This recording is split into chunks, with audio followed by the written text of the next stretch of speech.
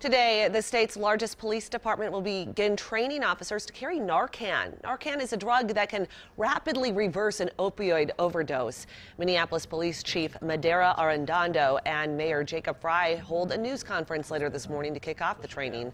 The department plans to first equip officers in South Minneapolis's 3rd precinct because it has a higher number of opioid deaths. Once trained, 125 Minneapolis officers will have the emergency treatment when they respond to calls. Minneapolis joins St. Paul, Robbinsdale, Orono, and several other police departments training officers to use Narcan.